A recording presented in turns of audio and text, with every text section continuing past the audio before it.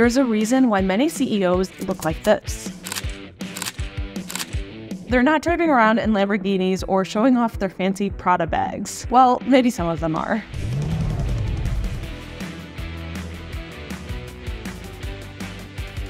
But that's actually how you go broke. On the contrary, looking poor can actually make you rich. Now, I know that's a bold statement, but if you've ever heard the term keeping up with the Joneses, then you know what I'm talking about. You're basically giving in to the social pressure to keep up with the financial demands of the people around you to show that you're one of them. We are social animals after all, so we have that instinctive drive to fit in with the group for fear of being left behind. So if my neighbors are joining the country club across the street and that's all they can talk about, now I feel like being a part of that group as well.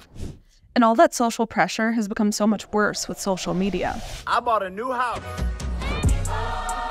You get the spirit of ecstasy that comes out. They make being rich look like you have to have a fancy mansion, a lot of cars, fancy watches. But behind all of that are mounting loan payments and crippling debt. That's not control. That's lack of self-control. Okay, so your idea of who might be rich or who might be poor might not always be accurate. For example, there are a lot of celebrities that we assume have a ton of money, especially if they're famous, but that's not always the case. For example, Michael Jackson, huge iconic pop star. He actually reportedly ended up dying with $400 million in debt. And Nicolas Cage, you probably remember him from the National Treasure movies and a bunch of movies back in the 2000s. He was one of the most famous actors at that time and reportedly made over $40 million in 2009. But he also ended up going bankrupt and spending all of his money. How much money did you end up owing to the IRS and to your creditors? I paid them all back, but it was about $6 million. And what about Mike Tyson? He earned over $400 million over his entire career, but was knocked down with a $23 million debt in 2003. And lastly, the Baldwin family, Alec Baldwin, Stephen Baldwin, Haley Baldwin. Well, Stephen Baldwin filed for bankruptcy in 2009 for not filing his taxes, and then also owing money on a couple of mortgages. So things are not always as they seem with rich people. The fact is, buying all these pointless things is what makes people go broke in the first place. But what does being broke even mean? It means having more liabilities than assets. Simple as that. People in the US especially are living well above their means. And I know it's been a tough job market out there for everyone, especially because of rising inflation. But the reality is we have to decrease our lifestyle creep during these tough times. That sounds harsh, but that's the very reason why people like Warren Buffett still lives in the same house he did growing up. If you really think about the people who look rich, it might be that person who lives in a $2 million mansion that you walk by every day, or even the VP at your company who drives her Rolls Royce to work every single day. I'm not questioning whether or not they make a lot of money, but does buying those things make them rich, or does it make them broke? It's basically giving away money, and a lot of money, to maintain a specific lifestyle that demands more and more money. You get stuck in this constant cycle of working more, to make more, to buy more, and suddenly you have nothing. You can't stop either.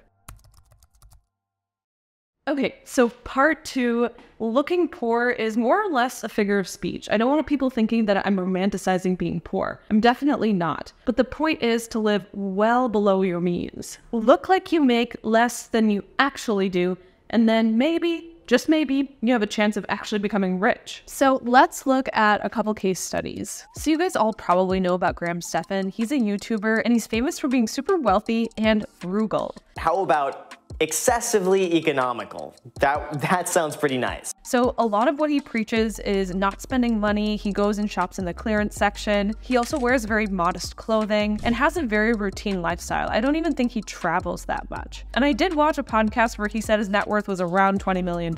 So he clearly is worth a lot, but he doesn't always look the part, and he does that very purposefully. Another example is Pierre Omidyar, who is the founder and chairman of eBay. His net worth is $8.1 billion.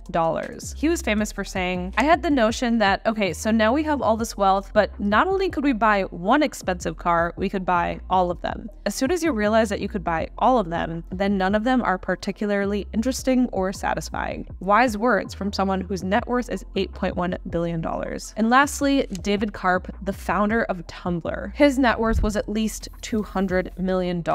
But he preferred to live a very simple lifestyle. His one splurge was a 1,700 square foot loft in Williamsburg, Brooklyn. He reportedly paid about $1.6 million for the space, but leaves half of it empty. He doesn't have many books or clothes, and is actually kind of surprised when people do fill their homes up with stuff. These people all have one thing in common. They don't let elevated lifestyles control their lives. They've let go of their need to keep up with appearances in order to fit in with their peer group. And in fact, they've figured out how to make money work for them rather than the other way around. And don't get me wrong, it is a hard thing to achieve. I have trouble with this sometimes too. If I make more money one month, then I am more tempted to spend more that month as well. I feel like I deserve to spend it on something even though I don't actually need it. If you make that thing a recurring cost, however, now you've put yourself on the fast lane to living paycheck to paycheck. That's why I always put a certain amount of money into my savings and investments as soon as I get my paycheck. That way it's out of sight, out of mind. The rest I use as spending money, which isn't always enough to regularly go out to eat or buy cute little decorations for my house. My house may be bare. Is anyone there? But at least I'm not struggling to try to pay off credit card debt because I bought too many scented candles. Those things are probably bad for you anyways. It doesn't mean to never have fun. It just means being mindful about what you actually need.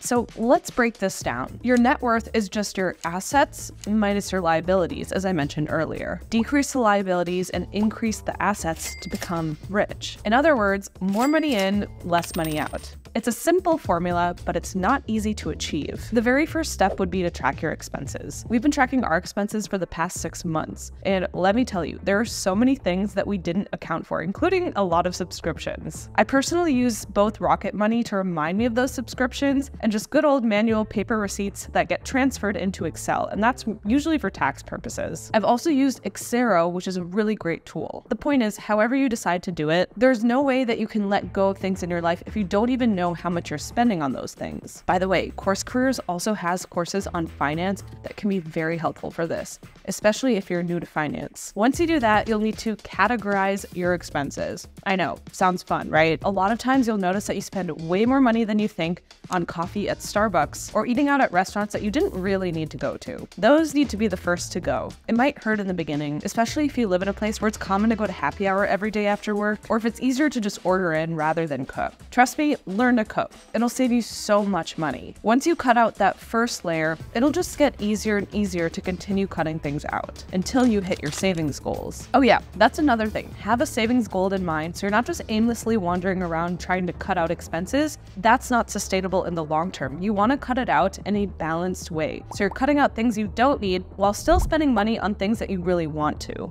Again, looking poor doesn't mean being homeless or living in an unsafe place. It means cutting out superficial or unnecessary expenses that you really don't need. If you can prioritize what's actually important in your life and you're willing to sacrifice for it, then you'll absolutely achieve your goals. This is the secret formula to becoming wealthy, and it's no longer a secret. But it's like being told that you need to go to the gym and eat healthy regularly to lose weight. It's not sexy and it's not quick. It's a boring process, but it's more or less a guaranteed process for success. If you want to hear more about tech, finance, or just general knowledge, check out this video that I did last time. All right, see you guys later. Bye.